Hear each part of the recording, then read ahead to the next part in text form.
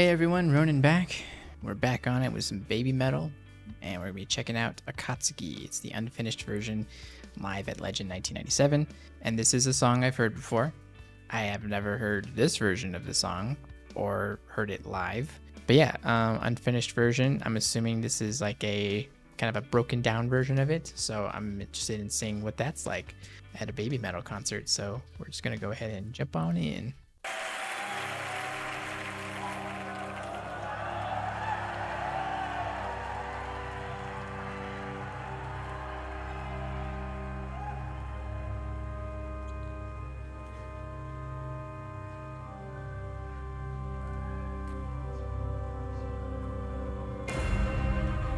メタルの魂を守るため自らの命と引き換えに戦ったスーメタル。やがてスーメタルの魂は紅の炎となり天空を赤く染めたのであった。だが遠くの星が消えゆく。命の終焉はこの世の断りなのだ。 I don't know what's happening, but I like it. 赤き月がスーメタルと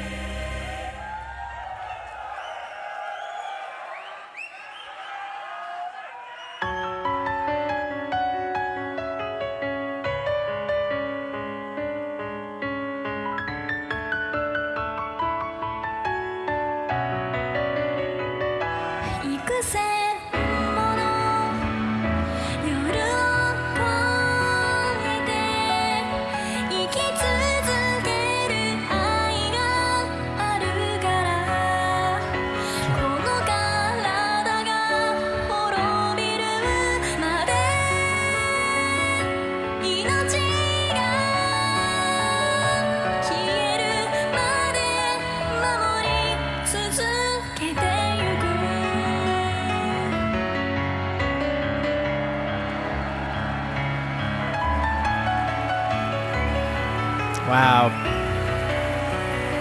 Great vocals.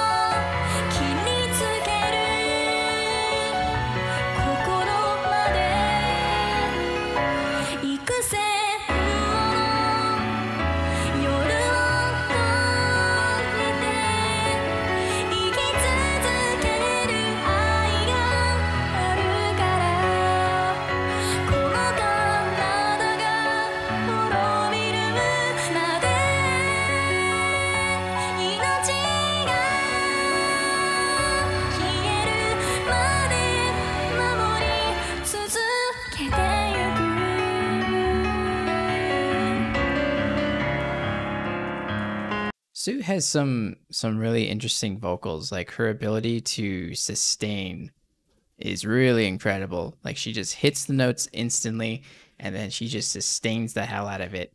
And that's kind of, I feel like for me, her most dominant trait when it comes to vocals. And it doesn't really need to be any more than that. And the way she does it, it's like, it's so beautiful, especially in this song here and in this unfinished version. It's like actually in the very beginning, I kind of got like a little emotional, like within like the first, first few syllables that she's saying, and just how it all like built up to that. And like, so I had to like hold back some tears a little bit from that. But this is actually a really fantastic version of the song. Like it would be cool to even have like a little bit of a small like orchestral piece, to accompany this too. But I love this so far.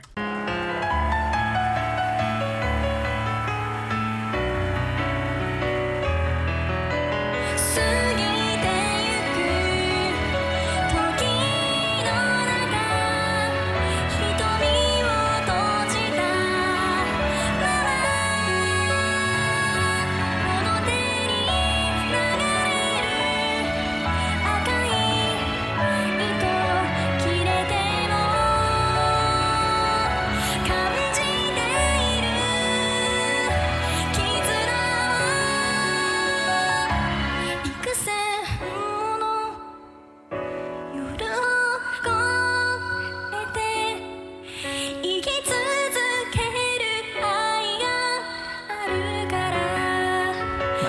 so good.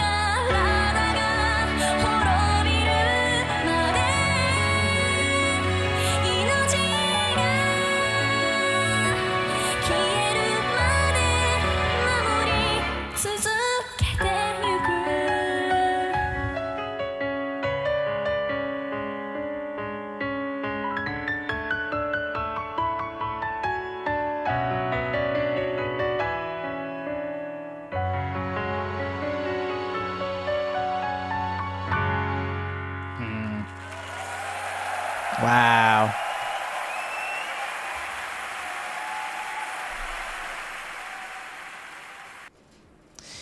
Not gonna lie, I half expected them to melt my face off midway through, just to be like, okay, here's the taste of the huge over here. Nah, that was fantastic, and that's like such a good showcase of Sue's vocals. She's fantastic. She doesn't have like the, I don't want to say typical or traditional, but like you know, she doesn't have like the typical like vibrato that some vocalists have that people look up to and things like that. But her sustain is like insane.